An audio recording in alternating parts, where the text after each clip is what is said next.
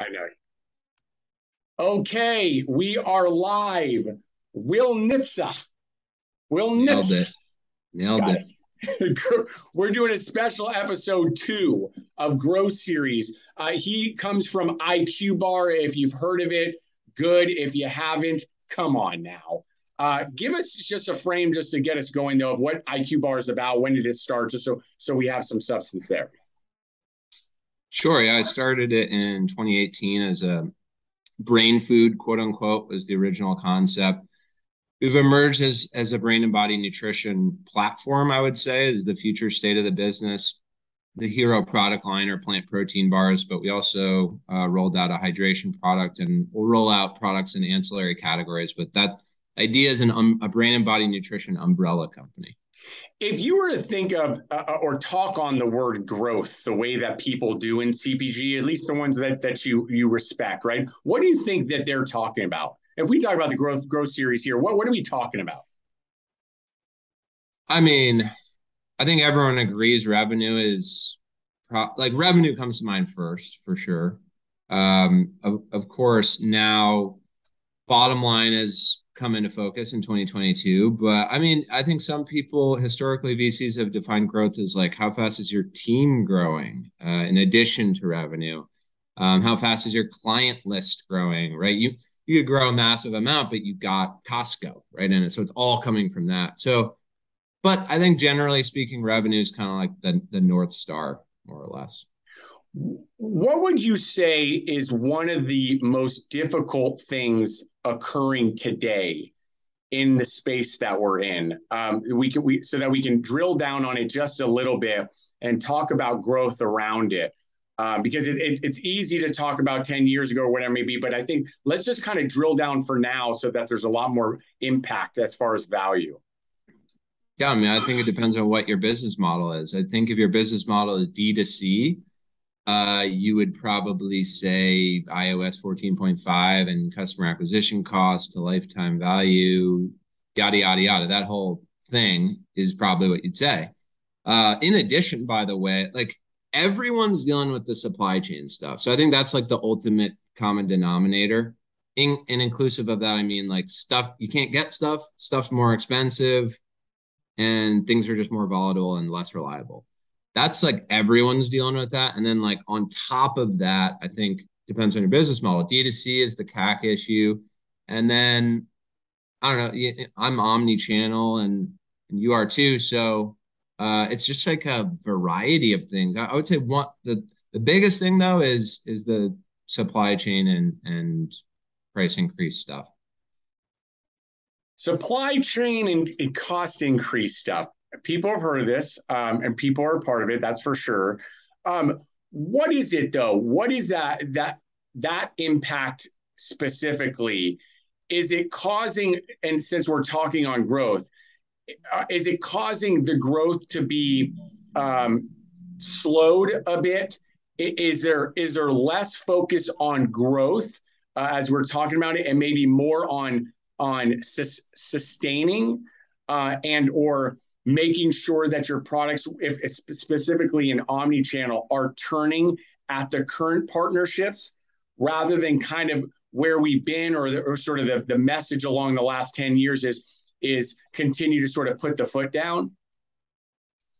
Yeah, I think it's the good news about our business is it's fairly simple. Like you have fairly simple costs. You have overhead, your people you employ. I mean, we don't even have an office, right? So it's basically the people you employ.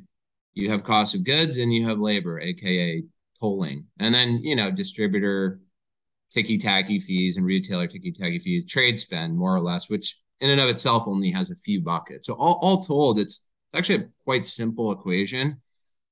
I think again, it's sort of like depends on your model. Like there are models where people lose money for every unit they sell. And if you're in that camp, well, growth just got even more painful because the more you grow, the more outflows you have. And then juxtaposed with that is the less venture dollars there are to artificially prop you up. And that's just a problem, right? So I would argue you probably never should have had that model to begin with, but that's another issue. Um, so I think it really comes down to your unit economics. And I think brands that had, I don't know, let's say you had like a 60% gross margin, you got a bunch of suppliers approach you and say, hey, now your tolling's going to be this, now your materials are going to be that, and now your 60% got crunched to 50%. That's okay. Generally speaking, I think a good model is revenue outpacing SG&A. So still, you're still going to be okay if you can have revenue outpace SG&A with that compression. Now, if you move from like 30 to 20, that's a different story. It's still doable, but just a different story. I also think there are ways to claw back margin. There's a lot of stuff that people haven't done because they haven't had to do it, like literally had to, meaning I will go under if I don't do this, not like, oh, this is a good business practice. That they're now like uncovering as ways to claw back some of that, basically mitigate those forces. You bring up a good point. I think people watching this, specifically if they're in our boat, they'll understand that sentiment. I mean, we just did, and it was we should have done it before, right? And you don't realize it. You might realize it, but you're not actively pursuing or activating those things, right? Especially in G&A. Like you just talked about a little bit, but there are things in there. If you were really objective and you had the mindset, maybe it's not happening, but you had the mindset of we'll go out of business next month if we don't fix this. You start making really wise decisions, right? The wise decisions that you should have done prior to actually saying to yourself, I think we're going to go out of business. But in hindsight, we all do this. It's okay. We all do this, whereas we just let it happen. Or no, we can afford that one expense, or that one person helping to put out more content is worthwhile. We make an excuse as to why it will work until you're put up against the fence, right? And only then you make the really, really hard decisions, which like you're alluding to, you should be doing anyway. I think a lot of the challenge is, what do people view as table stakes or necessary, right? So I think maybe I and IQBAR and more broadly view different things as table stakes that other brands do, right? We don't do events, period, end of story. We don't go to Expo West. We don't go to Expo East. We don't go to blah, blah, blah, blah, blah. We don't do it. Is that a smart decision or a dumb decision? I don't know. Time will tell. I know that we save a lot of money by not doing it. I know we save a lot of time and energy by not doing it. But other brands, that's like table stakes. You have to go because whatever. So I think people have to reevaluate what are table stakes for their brand. I think that's a great comment. And we're in similar boats too. I think we operate fairly simple in some disciplines like that. People say, yeah, but don't you go? I might go and walk the show, and I might actually get just as much out of that. Mainly because of the same reasons you do. You put your voice out there a little bit, so at least people are like, hey, I think I know that guy. Is that Will over there? Yeah. Look at that good looking cat over there. Is that Will? Yeah. Anyway, see that. So there's ways to save costs, right? And as you were saying, but it might not be looked at the same from other brands. And as I always say, probably similar to what you would say, is to each their own. It's all good. I don't know if I'm right. I really don't. And like you had just intimated, which is time will tell. And even then, right, time will tell. You still don't know. Did that one $20,000 clip to that one show where you got X, Y, and Z, it might have been just a huge payoff. It was just an unbelievable timing, chance, luck, goodwill, all that, right? So anybody watching it, you do what works best for you. It's always a gut check in any business. It's always a gut check. You got to go with what feels good to you, and be confident in that. Here's another thing I would say. A lot of people think they have to be great at everything. And actually, that's the wrong model, in my opinion. You should be really, really, really good at like 2-3 things, and actually be quite average at probably 5 things. Like, you don't need an ERP. You don't need like a CFO. I would argue you don't need until you're at 20 million in sales. Like that, there's all these things. I think a lot of brands are like, whoa, we got to be really buttoned up there. It's like, okay, but you just added XYZ to your SG&A cost. And the amount you de-risk by taking that move is less than the negative that you incurred by taking on that SG&A. So just be more comfortable being mediocre in 5 areas, and that creates a more sustainable, business model. I like that a lot, and I agree. The times that you can be pretty good at a bunch of things is when you're number one, well capitalized for whatever reason, right? And you hire those really great people to do those really great things in those areas that you're not really great at. And if you're a well-rounded entrepreneur, well, that word that everybody really likes to use, right? So I'm just using it here for context. You should be pretty good at recognizing what those 10 things are to operate a really good business. And in this case, again, we could be talking about any business. I mean, any business. But right now we'll talk about CPG, right? Just a good, strong sales and marketing brand in food and beverage. You should kind of know what are the 10 areas that we should be pretty darn good at. Two of them might be something that you're really good at, like sales. Like you might just be a sales dynamo, or you're operation savvy. Like you could cut through things, faster than anybody. That's amazing. Those are epic. But there's like 8 other things that you've got to be really good at to get to really the number that you're talking about, because that's like 20 million. Like where you're like, okay, we got something here, and not just one big pound at Costco, folks. I'm just saying that just transparently. It's happened before, and you should go do your homework on stuff like that. You go and do, 3 or 4 regions somehow on one big pound. I'm using this term pound. I don't know why. It's like a pound, meaning like I know it's just weird, dude. I call it a big clip. A big clip of revenue, and it might not be there. It might not be there in 3 months. And so when we talk 20 million, it's just sustained, not slow growth, but like consistent slow growth to that number where you've got some, some substance to the business. Yeah, I agree. That all you are as an entrepreneur is a project manager. So yeah, I mean, you're like a management consultant, and your company is the project, is the engagement. And you have your 10 variables. And yeah, to your point, it's your job to move the pieces around in an intelligent way and know which to invest in and not. And that's kind of it. I mean, that's an oversimplification of what's a pretty horrifically bad lifestyle, but that is it. That's epic. Yes, but a lot of people would agree, and especially right now, I've been talking over there. I think you have been a lot. There's other people who are kind of coming out of the woodworks and describing what we do for a living. We're in a really unique time. I'd like to be optimistic because I think we are all cut that way. I always say, what's the definition of an entrepreneur? Entrepreneur is, you're optimistic when you really shouldn't be.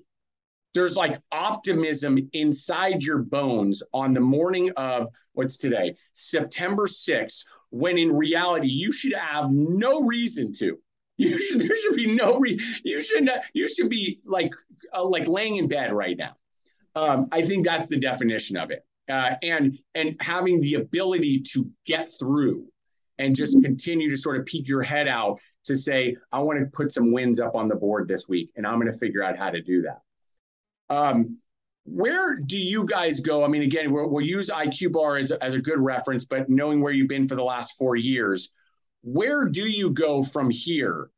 You can describe your team, because I always think that's helpful too, because I know you're a smaller team like us.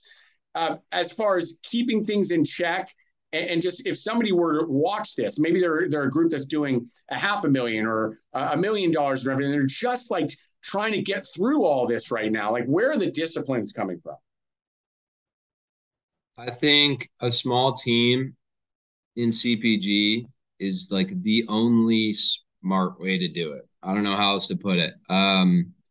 Every person you add is risk of going under. and you should treat that person as, I mean, treat them like a person, but just at a high level, think of them as such.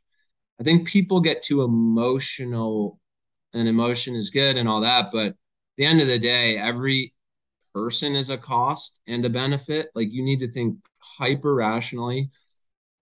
I think to that person, I would say, heck, if you should be a 1 to 2 person business. If you're doing $500,000, maybe three.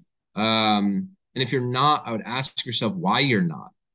Maybe you're not because, well, I need XYZ function filled. Well, could you fill that with a third party? You need to hire a W-2 for that role? No, but I want to. Why do you want to? Well, because I think they'll care more. Do you know that? Have you A/B tested that? No. Okay, well, go do that. So I just think that's like the first and foremost thing. Keep SG&A low. I think it's like the thing that most people get wrong, and it's really hard to claw back. It's really hard to like hire a bunch of people and then have to let a bunch of people go. Like that's kind of the beginning of the end. Like that's when the spiral begins because you haven't had to make it work with that many people. So you can always add people. It's way harder to subtract people. So really stretch because we all have been in this situation where there's someone and you're like, what is that person really doing? Like these people are working crazy hours and putting in the work. And is that person really doing that?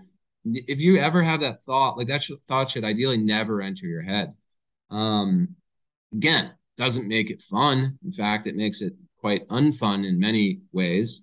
But it means you have a sustainable business model. And then, of course, the like sub point of that is find the right people. Like if you're only going to we have 6 people.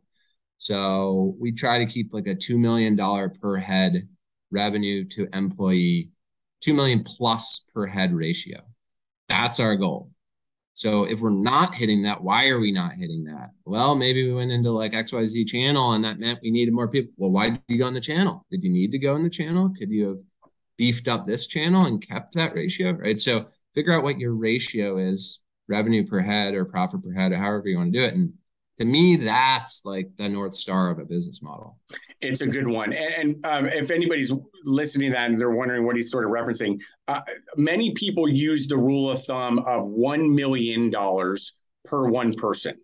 So if you're doing $5 million, you should have 5 people on the team. And it doesn't need to be exact. Like it's your business. You understand what needs to happen there. But it actually is a really, at least to me, it's a really good rule of thumb. Again, you're doing 5 million, there should be like 5 people. And I can almost call them out. You should too, right? Like kind of founder, sales, marketing, finance. He said you don't need a controller. You need somebody though who knows numbers and who's really keeping the books on. When you're doing 5 million, there's a lot of AP and there's a lot of AR. So just that management, right?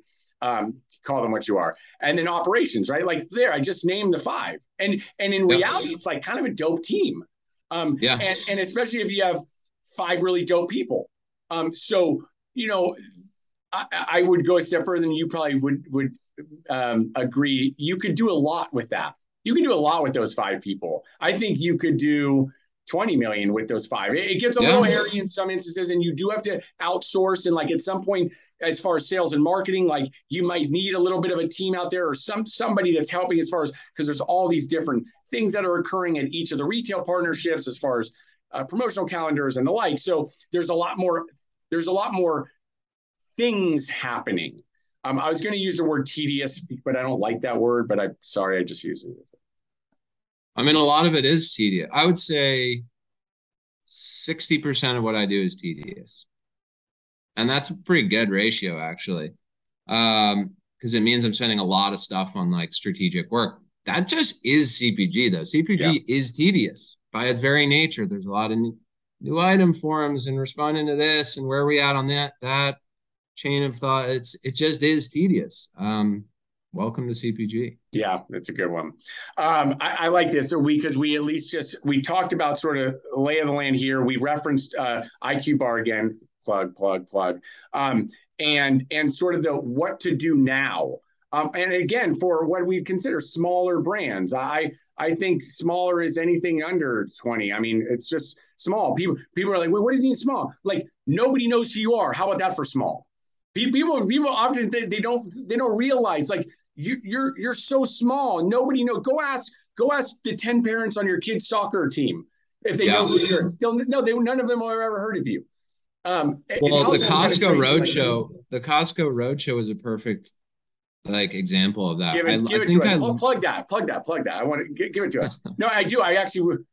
well, so we don't. Here's another thing we don't do. We work with almost no brokers. Almost no brokers. Us too. Um, and we had the good fortune of Costco reached out to us for a certain region, and they're like, "Hey, we think this could be a good fit. Go do a road show." And we're like, "Cool. We've never done a road show. Had no idea what it entailed. Educated ourselves on that. Flew out to LA, did a road show. Basically, what a road show is, it's insane. Like it was one of the hardest things I've ever done. Basically, you get there the night before, you set up your booths, you set up your pallets, you have a relatively small area, not much more than the sample area. So it's like supposed to be sampling on steroids, but it's the actual like square footage isn't all that different. So you have to make it work with that.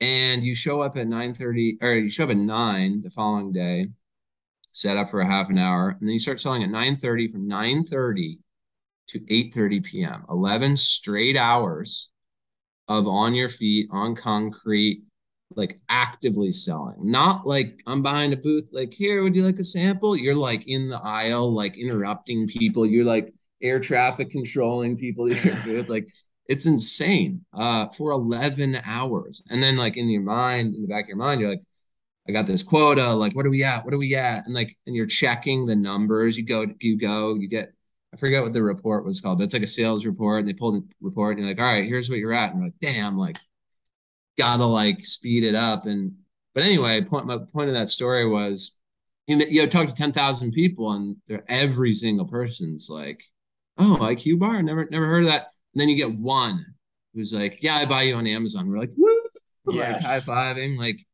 but I mean, that's one out of 10,000. So It is a great example, and it's to the point of it, right? And you guys found it's fun, and it is fun when somebody's like, "Oh yeah, I know you guys. I just bought a box." And you're like, "Yeah," but we're so small. I know big brand. We'll finish with this, and you know this too. I know big brands. I mean, even someone in our space, right, salty snack category, like they're sizable, very sizable. And there's still to this day, if I've asked somebody randomly, like, yeah, you know, well, we sell this product, and I'm like, have you ever heard of X? And they're like, no, I've never heard of it. And then you would say, well, yeah, but was it market fit? Like, is it somebody who would even buy it? Yeah, kind of. It would be. It's like they're kind of like you don't realize like you could go ask a really big business, and when you talk about household penetration, the number is still extremely small, extremely small. It's why again, go out there and just define yourself and go get 10,000 customers. I mean, like that is an amazing starting point. That's gigantic. You know, if somebody was like, I'm going to get 100,000 customers. If you had 100,000 customers, that's big. It's a really big deal. And so, you know, just, it also reminds me like there are endless humans. Like for all intents and purposes, there are endless humans. So it's like, that's why I never really buy into the whole total addressable market thing. And I guess there's the blue ocean strategy is like a book on it, whatever. But besides the point, I just don't really buy into that. It's like there's just infinite people. Every person you can, and the beauty of food is everyone eats. Everyone does the same thing 3 times a day. And if as long as you're not something like bizarre, right? They'll probably try it. They'll tell you what they think of it. Like again, that was the Costco thing was like a sociological experiment. It's like you understand, you're like, oh, that's how people buy for their kid. Like mm-hmm. the same thing kept happening that they'd be like, kid, try this. Like, do you like it? And they're like, yeah, I like it. And then like, well, do you actually like it? Will you eat it? Because it's like, that's the parent psychology. Like the kid says they like it, then you get it, then they don't eat it. So like they already know. So it's like I understand now how like parents shop for their kids and how like older people shop and younger people. It's a whole I don't know. It was just a fascinating experience for me. I'm glad you got that. When I saw you in there, that got me excited for some reason. And it just made sense. And like you were doing it at the fanny pack, it made me excited. Will Nitze, his info's there for IQBAR. Check him out if you haven't already. Good stuff. And get better, dude. Get All better. right. Thanks for having me. Peace.